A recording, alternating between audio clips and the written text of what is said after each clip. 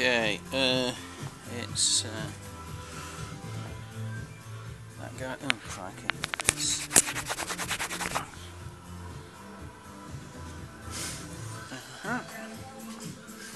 So, I've got the pistons out. There you go. See, that's a piston. I've just laid it across the top of the crankshaft so I know which cylinder it's from and which round it goes. Just in case you don't know, those things which are a little bit shiny are piston rings. There's something else I've noticed, okay, which I'm going to demo. Get a glove on.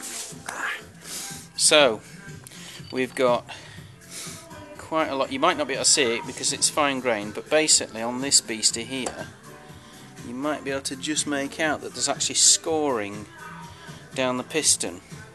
Now, that's okay. If I can hold it up to the light, maybe it'll make it better.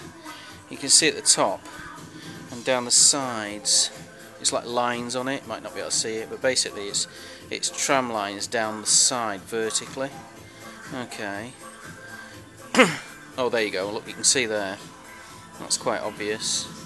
Okay, and that is scoring. That's because the piston has been making contact on the body. You can see it there. Look at that one.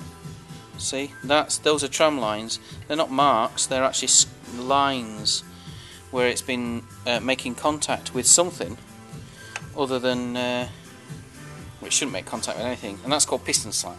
And basically, I think that happens mainly when it's getting dry of oil. So this has probably been run dry of oil, you see, which isn't good. The bearing shells look good, and there's no problems with the crankshafts.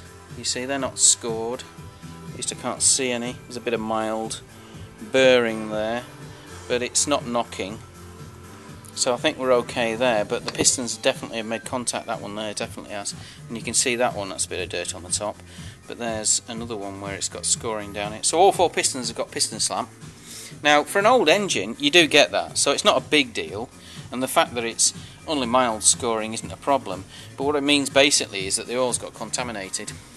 So it desperately needs completely cleaning, all the oil taking out of the engine and replacing with some fresh oil, and then probably when it's run, replacing that again, because there's some shit in it.